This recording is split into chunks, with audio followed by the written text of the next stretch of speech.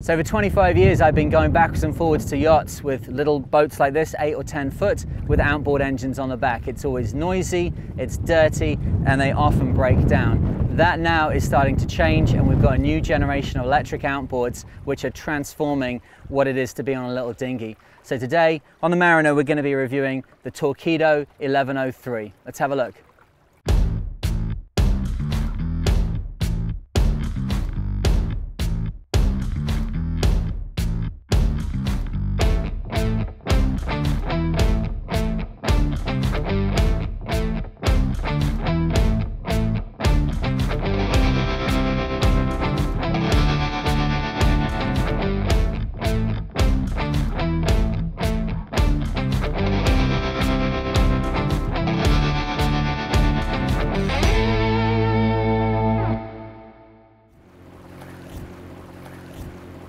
We bought this Torqeedo in Brest in France about a month ago now. Well, I guess a bit more, maybe 6 weeks, but we've had it here in Nova Scotia for a month. And I gotta say, it's a transformative piece of equipment. Like, clearly it does the job of taking us from the dock out to the boat. We understand that, and it does it absolutely perfectly. But it's the way it changes being on the boat. Like, I'm talking to you now and there's maybe a little bit of wind on my microphone as we drive around here, but this is completely silent, and the manufacturers say that it's 33 decibels. That's the equivalent of a whispered conversation. I know that my dishwasher is like 59 decibels and it's very, very quiet. I think when it's on maxi chat, it's probably about the same as my dishwasher. So I'd say it goes up to 50 decibels, but that's still only a conversational level. It's like somebody having on the phone next to you while you're driving the dinghy. So the operation of it is extremely simple. Just twist and off you go. This one is replicating a 3 horsepower motor. This is the Travel and its code is 1103. This is a short shaft, so it's suited to this little boat. You can get it in a long shaft if you want to put it on a little sailboat. And I've got to say, it's the thing which has been most noticeable is that it changes being on the dinghy. It is pleasant to be on the dinghy. I'm not somebody who goes for a drive out on my dinghy to go and see what's going on, but I live in a very beautiful part of the world, and it would be nice to have a little boat you just go paddling around on, bring your cup of coffee and enjoy yourself. You don't do that with a 2-stroke 3 horsepower motor. With a Torqeedo you absolutely do that, and I've done that a few times the last week with my partner.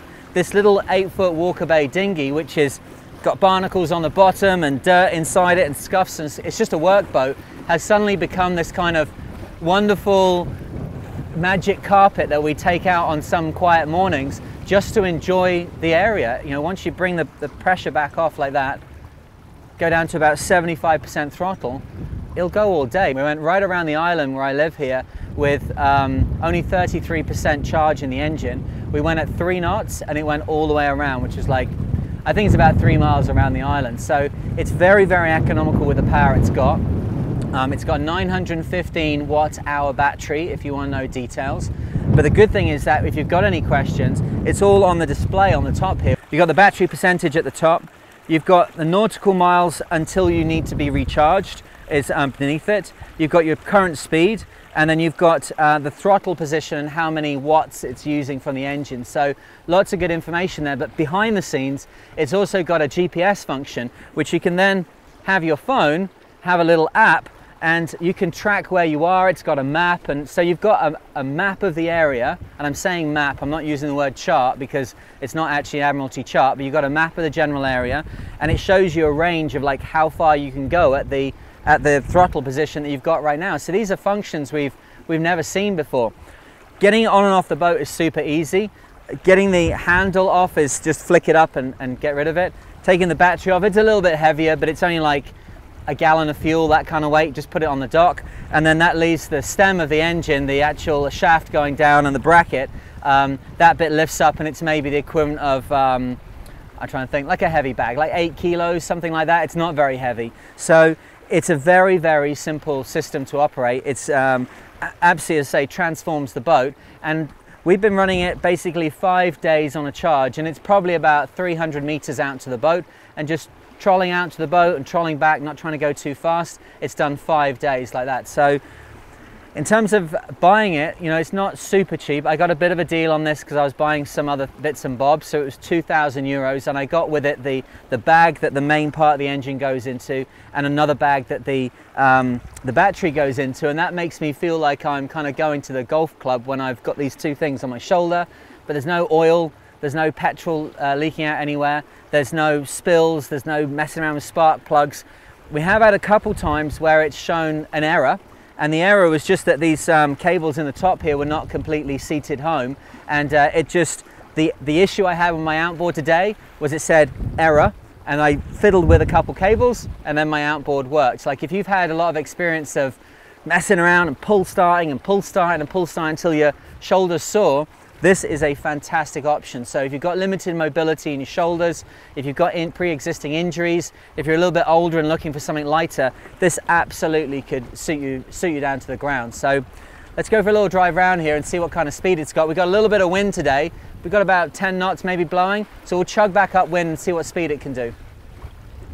Okay, so we're going about 45 degrees to the wind, which is good for these little waves. They're only about 20 centimeters high. Obviously we got the cameraman in the bow. I don't want to soak all his gear, but this would be the kind of, you know, you're going out to the boat on a normal day, there's 10 knots blowing, you're looking forward to your sailing, and we're doing 4 knots upwind, which for a little 8-foot Walker Bay like this, do you need much more than 4 knots to get backs and forwards to your boat? Like, I don't think so. You've covered a mile in 15 minutes, silently, quietly, and very, very easily. So this kind of thing I think is, for what we've got going on here, this little bay where we are is almost like a little lake. It's closed off by only about a 250 meter wide gap over here. So it's very calm, very flat water. I think if you're going up and down through big swells, you may have to consider whether it's got enough power for what you're trying to do. If you're heavily lading the boat, then also that's an issue. But we've had 4 adults in this dinghy, which is the maximum I'd like to take on it. It's got the extra rib ouncer which Walker Bay do, so it's very stable. But with 4 adults on it, it'll still do 3.5, 4 knots. So it's doing everything we want it to do, and it's doing it absolutely silently.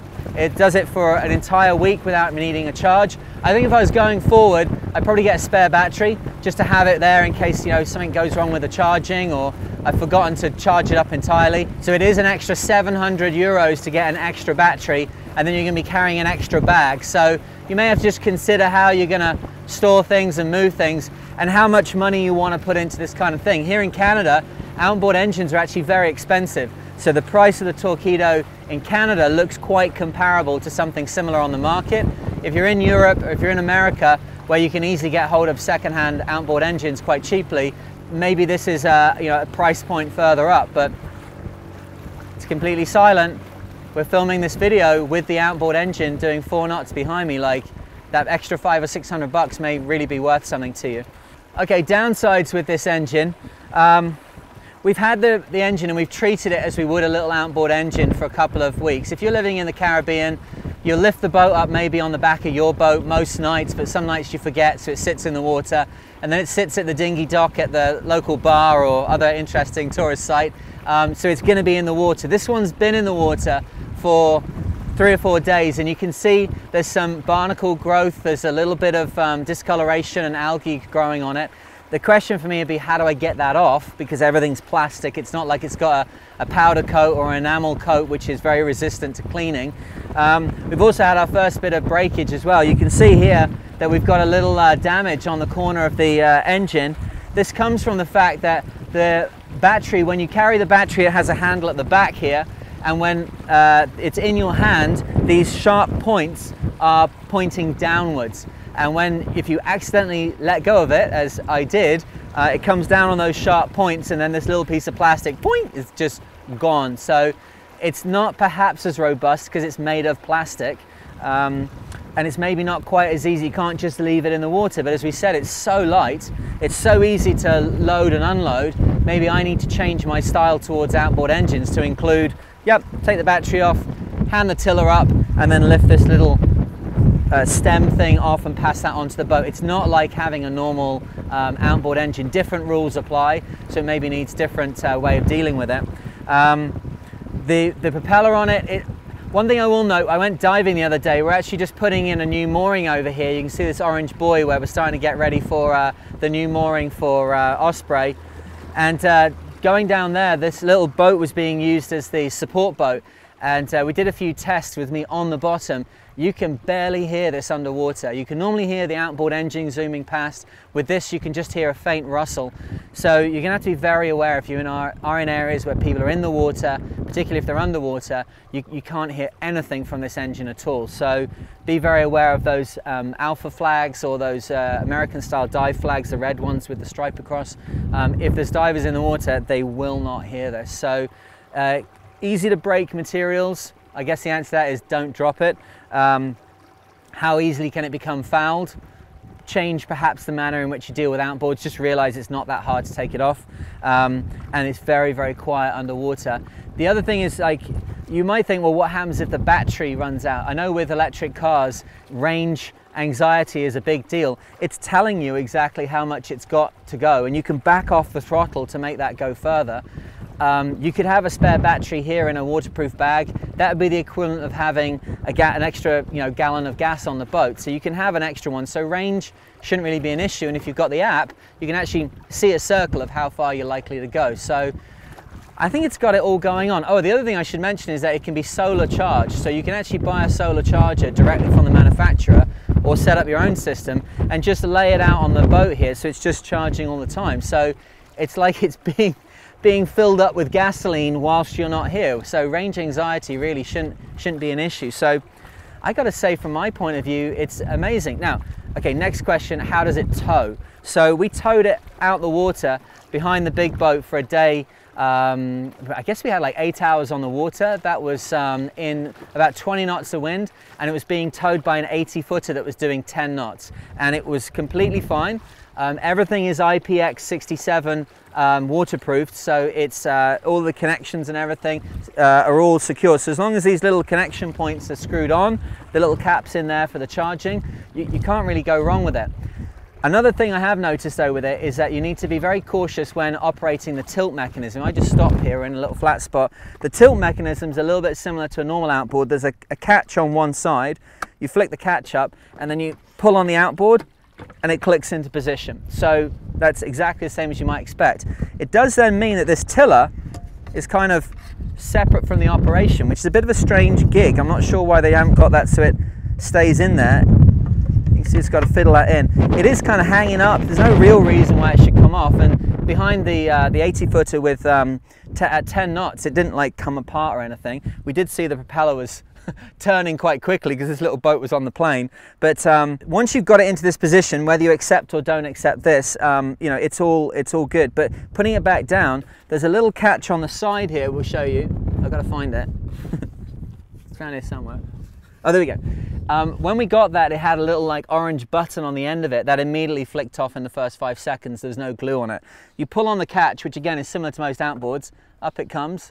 Ooh, lift up the weight, drop it down. But then most importantly, you must remember to lift this other little catch, or rather press the little catch down on this other side.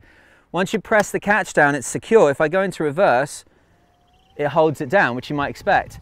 But if you click it down like a normal outboard and you forget about this guy, I think we've all done that before. So it's not that it's any particularly different from an outboard engine, but the thing is that we are looking for problems because it's new technology. If you don't properly click down an outboard, it does that. With this one, you just got to remember, click that down and then you're good to go.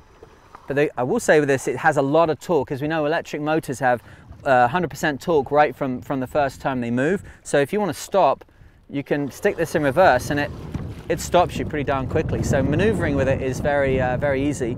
The other thing I've noticed is that the shaft, because it doesn't have a gearbox and it doesn't have drive shafts, they're able to make the sail, the shaft of the outboard, whatever shape they want, and they've chosen this very nice, like profiled, like almost like a knacker shape. So when you want to steer the boat with the outboard as you're coming into the dock or something, it's very easy to steer into the dock with no speed on whatsoever. So it's easy to maneuver, it's super quiet, it's very light. It's got all these extra features like how fast are you going and how far until you stop. It's got the app. The question is, are you going to be the one that kind of makes a problem from it by the fact that it's new technology, so you're trying to find an issue with it? That was definitely my problem at the beginning. I'm like, oh, this is different, this is new. It just requires a little bit of getting used to, but once it is, man, going for a drive in your dinghy, whoever does that, imagine turning to your significant other and saying, would you like to go for a ride in the dinghy with the 3 horsepower 2-stroke engine? Like, no one's ever going to say yes to that. But suddenly, as I say, you get your coffee out, you got your sunglasses on, it's nice and quiet, you've got a little boat like this. I would also like to note that we do not have our life jackets on, either myself or the cameraman, because we're right next to the dock. It's very shallow here, it's super warm weather. We have the rib side on this. Oh, but I haven't, of course, clicked in the safety tether. So let's do that. Okay, so this brings me to my only real gripe with this boat. This is extraordinarily cheap, this little bit here. They could have done something, like everything's plastic, why make this metal? This is now going to mark any clothing it goes onto.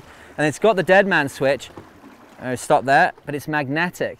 So I don't know exactly how to cowboy one of these if this goes over the side. That's why I've been keeping it attached to the stem of the engine. If this little magnet is not present, the engine won't run. If you've lost this, you know, if you have a dead man switch on a normal outboard engine, you can of course just get some tape or something or some string and just pull out the dead man switch. I'm not sure how you replicate that.